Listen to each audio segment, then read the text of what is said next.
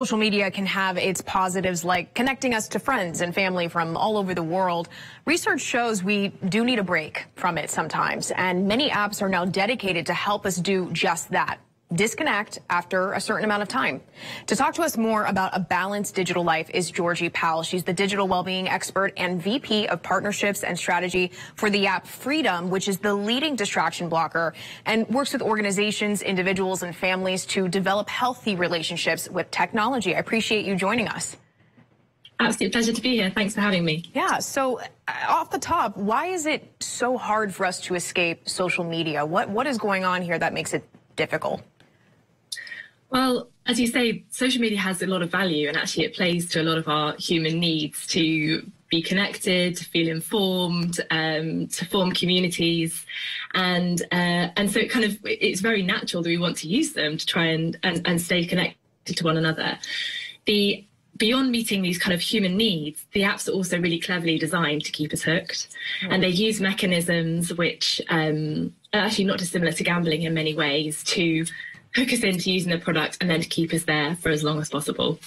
I mean, the fact that you're even attributing it or something that's similar to gambling is like, wow. What are some of those techniques that are used to keep us, interacting? Are there certain things that you see consistently? Yeah, so I think one thing that's really interesting is this idea of variable reward. So just as if you pull a fruit machine, you don't know what output you're going to get. Right. That same kind of sensation when you scroll on social media, or when you get a notification and you go to pick up your notification, see what's waiting for you. You're never really sure what's going to be there. And it could be something that's really socially validating and makes you feel really good, but it also could be something that doesn't leave you feeling great. And just not knowing what's going to be there triggers a chemical reaction in our brain and releases a chemical called dopamine, which is the same thing that happens when you're gambling. And that's a happy hormone. It's really relaxing. It's kind of a pleasant state to be in. And that's one of the mechanisms then, that sort of variable reward, not knowing what's coming, and the chemical reaction that it triggers that keeps us hooked and keeps us scrolling for longer. Well, keeping in mind that we do get those dopamine hits, which we've heard, so far throughout our hour about. With that in mind, why is it valuable to then create habits and disciplines when it comes to social media? I mean, if you're feeling that good, why discipline yourself? It's funny, isn't it? It's like when you eat a bar of chocolate, it sort of feels good in the moment.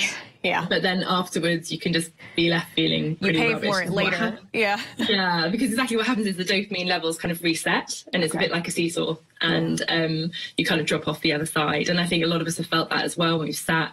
Maybe you just wanted to check one thing on your phone, and before you know it, you're lost down the rabbit hole. You've wasted 20 minutes, and you're kind of left at the end of it feeling a bit meh, I think is the best way to describe it. Yeah.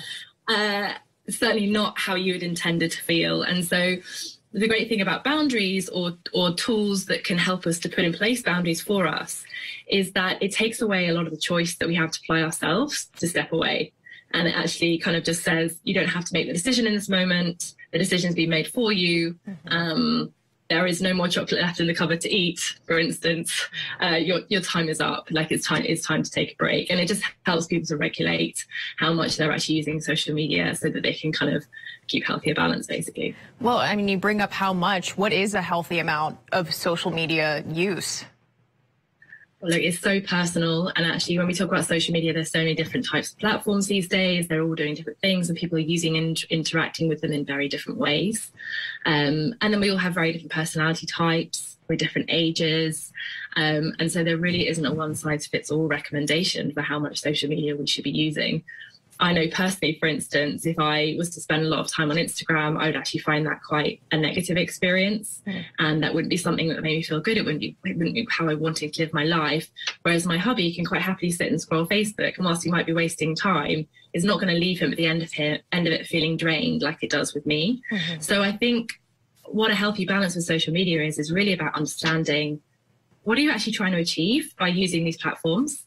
And then questioning, are you actually getting it, and what else are you getting as well? And being able to kind of understand the pros and cons, and really critically assessing, am I in control of how I'm using these products, and am I getting the best from them? Are these really bringing the best to my life? Yeah. And just like you would think about managing a healthy diet or kind of a healthy exercise routine, just being conscious of how we let these products be an important part of our life, but one that is managed in a conscious way. When you brought up having kind of those boundaries in place and, you know, that's the cutoff so you don't even have to think about it, there are dozens of companies that are releasing apps, and, you know, to help us balance our digital lives better. And even Instagram, the culprit, if you will, says it encourages us to think more about how much time we spend on the app with its take a break feature, which reminds you to take a break after 10, 20, or 30 minutes.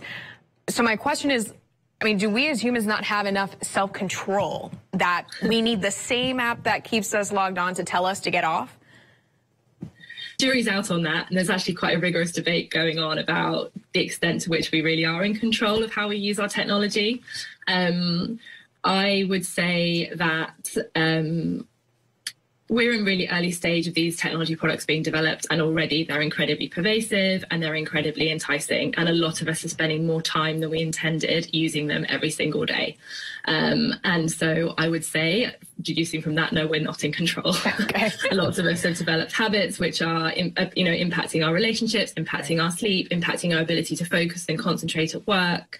I talk often about the importance of being able to do things like be bored and just let your mind wander and have creative moments, and we're losing that. Yeah. And so, no, I don't think at the moment that all of us are able to self-regulate. And so I think it is important that we look at different mechanisms, different types of tools or boundaries or methods to put in place to help us to sort of put the guardrails back on and reclaim some of that control over how we use technology. What can we do now to really escape from social media and take that break so that we can see what's in front of us, you know, what's going on in our real life?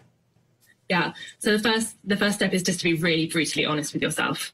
You're not going to change your behavior until you get to a point you really recognize that you do want to change. And so sit down, critically assess how much time you're actually spending on social media apps. You can use your phone trackers to do that. That's automatically on every device now. You can track how much time you're spending on apps, but also how it's making you feel and how it might be affecting different parts of your relationships. And then put in place important strategies to change your habits. And that might be taking program breaks, putting in place boundaries around things like no phones in the bedroom, no phones at the dinner table, and just trying to step away as much as possible and remember what life is like when you're not constantly on social media. Yeah, just like this. Georgie Powell, thank you so much for joining The Why. We appreciate it. Pleasure. Thanks so much for having me.